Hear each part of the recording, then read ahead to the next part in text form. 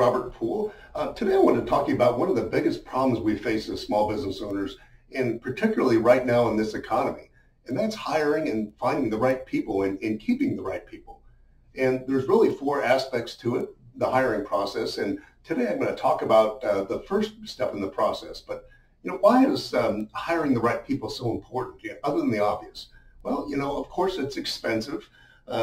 It's going to cost at least, somebody's annual salary, by the time you start, even if you fire them 6 months afterwards, annual salary is probably a good proxy for that, because you got your salary, you got taxes paid, you've got benefits, you've got, things that even hidden things like, unemployment hits, your unemployment rate, tax rate goes up, depending on, the turnover you have.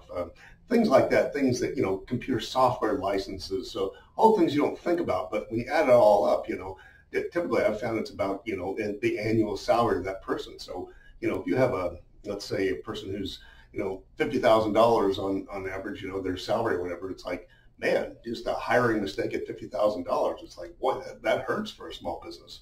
So I'm going to talk about some things that have really helped us over the years and has made some big strides in the last few years. We have a very long longevity for our employees and the team here, and it's because of these things that we've implemented, and it's not just theory, so these things actually work. So,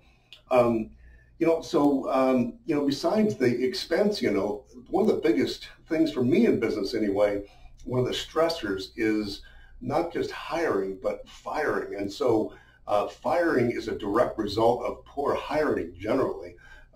You can't win every time, but the least we can do as far as having to terminate somebody, the least amount of stress in our life, so just like we always, I know about you, but I tend to avoid hiring because that's such a long and painful process. So we really want to get it right. So again, there's really, we've broken it down to 4 steps, and a lot of this is based upon a book I read, quite a few years ago that really changed the way we did things.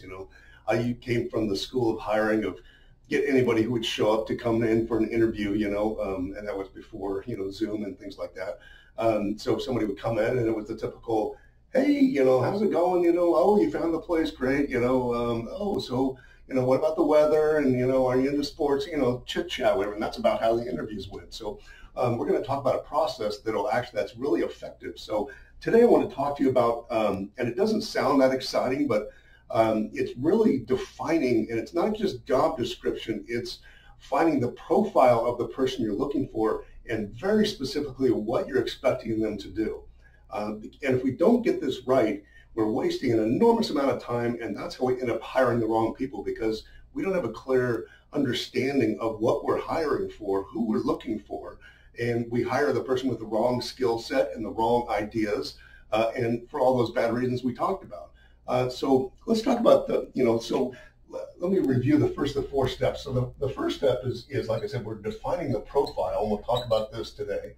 Defining. The second part is sourcing, basically finding potential candidates. And then, of course, we've got the, sort of a screening process to screen out those, go through, the resumes, all that good stuff. For the interview process, whether that's, over the phone, in a person, Zoom, whatever. And then finally is sort of the double check reference thing. And, that's something we'll talk about quite a bit, because I've personally made that mistake a lot of times, and it doesn't sound important, but boy, is it. So today, again, we're going to talk about defining. And that's, in that book I mentioned, Who, and I think the author's Jeffrey Smart and with a G, and unfortunately I forgot the other author's name, but these guys are real pros at recruiting at the Fortune 500 level.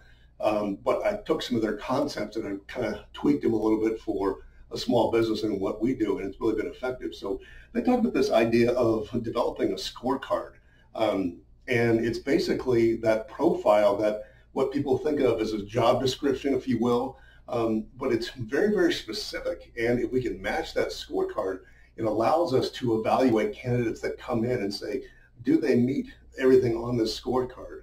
What score out of 100 or whatever can we give them based upon these are the things we're looking for on the scorecard. these are the things they got, are they close enough fit, for us to consider moving through the process. So, and again, it has to be extremely specific, but, and it's all based upon what you would call outcomes or results, basically, is probably the best way to put it. Because if we're hiring for results, then it's much easier for the person that's being hired to know what they're expected of versus an activity, because an activity doesn't translate into a result. So what we want to do is tailor that outcome to fit the sort of the mission of our company. So if our company is trying to do X, Y, Z, improve the lives of our customers by solving this problem for them, the question is, how does this position support that?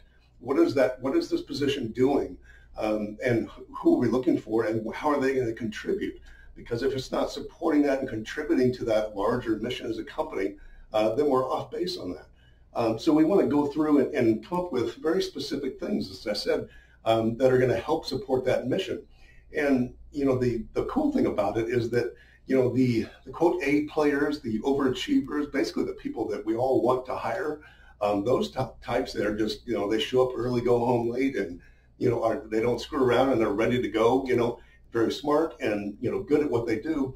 Those are the people that we want, and those people are goal driven. They are outcome result driven. They want to know what's expected of them. They're begging for, tell me what you expect me to do so I can achieve that goal. Versus the sort of the B and C players, if you will, people who are just looking for a job where they can get a paycheck. That's a different story. They actually don't want to have all that specific information, because guess what? They can tell pretty easily, and everyone else can tell if they're doing a good job or not, because we've got very specific outcomes, very specific results we're looking for. So, so on the scorecard idea, the best thing to do is to create, and it depends on your situation, but I would say 5 to 7 sort of outcomes or results that you're expecting of this person. Let's say you're hiring somebody who's going to be in business development or sales or whatever. Something, you might put on the scorecard, person or candidate will increase sales from $1 million of XYZ product to $2 million within 12 months. That's a very specific goal. That's a very specific result that we're expecting that person to do. That person walks in, they know exactly what they got to do, and they know if they're succeeding in it or they know if they're failing in it. And again, the B and C players will look at that and go, oh, geez, I'm going to be responsible. I can't just show up and, make some calls and expect to get a paycheck. Whereas the A players will go, awesome, great. Now I know exactly what I got to do. I can't wait to get out there and get started on it. So that's why we want very specific outcomes that we can use. So you want to come up with, things that are, again, a result and not an activity, because an activity may cause a result, but we want to focus on the result, not the activity, because we're not paying people for an activity. We're paying for what they can do, a result that they're going to add to that overall mission of the company. There's other benefits to focusing on results and outcomes too. Think about it, in the past, remote work was not real common. I mean, there were some, but, of course, with COVID and everything, the last 2 years now, remote work is very, very common. And, although big companies are trying to get people to come back to the office, people have gotten used to the whole remote thing, and so they're digging it. But it also makes it easier on us as employers, because we can hire somebody that lives, in 3 different time zones away from us, and they can be just as effective as somebody right here in our office. But, how do you do that? Well, of course, you got to be able to trust that they're doing what they're supposed to do. And so you can do that 2 ways. You can micromanage them. There's computer programs that'll, literally install on a computer, and they'll track every mouse click and all that kind of stuff, and micromanage somebody to make sure they're doing the activity that they're supposed to be doing. But again, who wants to do that? Who wants to be the micromanager? And so if we're not tracking activity, but we're tracking results, what does it matter what they're doing if they're getting the results? If that person can change sales, take it from 1 million to 2 million, who cares if they're working 3 hours a day, as long as they do it. So again, that's the benefit of making this profile fit for certain outcomes, and it doesn't, sales is an easy example, but, let's say it's administrative or technical. you can still have goals and, take, if you're an administrative person, create a process that does X, Y, and Z by first quarter of next year or whatever, so that it takes a little effort and takes some time to think about it, but you can always come up with specific results that you need that person, that position to provide the company to support its mission. So, so we don't have to micromanage them, and we can evaluate people very easily. And again, they can see where they're at.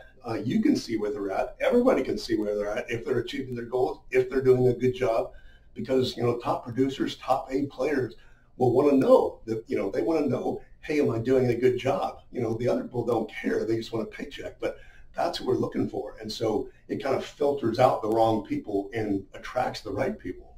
And it keeps everybody on the same page. So there's no confusion about, hey, what am I supposed to be doing? And the boss knows what they're supposed to be doing. They know what they're supposed to be doing. Everybody knows what they're supposed to be doing because, again, very specific results. So focus on creating that outcome, that list of, results. I said a good numbers, typically is 5 to 7, don't want to overwhelm them. Work on the wording. Make sure it's very specific that somebody from the outside could come in and go, okay, I can see what I'm supposed to be doing here. And then, as you go through the process, you'll be able to say, yeah, this person doesn't fit. And we'll talk about this, in the interview process and the screening process, how you match those two up. But, if they don't match that scorecard of what we're looking for and they haven't proven that they can do those or come up with those results for others, that's a big red flag that, tells us basically that's the wrong person for the job. So again, this takes a little effort, like most things in life. But it really pays dividends, and it makes a huge difference in what we can get out of our employees and our team, and and avoiding the hassle, like I said, of the wrong hire, the expensive hassle of making mistakes on hiring. And this can really cut down and make sure you're attracting the right people and keeping the right people in your company. So again, this is the first day of this, and we'll talk about the future steps to this. So please, if you're not subscribed to the channel, go ahead and do that. Hit that bell and share the video with some other people, and throw some comments, and then we'll be happy to go back and forth with you on that stuff, feedback, good or bad. And appreciate your time, and I'll see you on the next video.